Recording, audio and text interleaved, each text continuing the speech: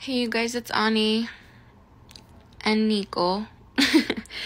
You guys, quick reminder, okay? If you feel exhausted, if you feel tired, if you feel like you're just constantly like this, it's mental exhaustion when on this manifesting journey of yours, right?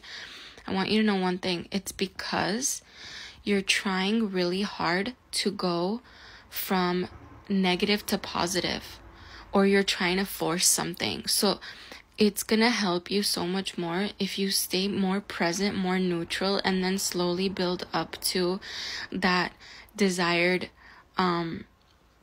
end within, rather than go from super negative to right away positive. That's what's making you feel exhausted. And I mentioned this so much in my videos, but slowly build it up. It'll feel so much better, I promise.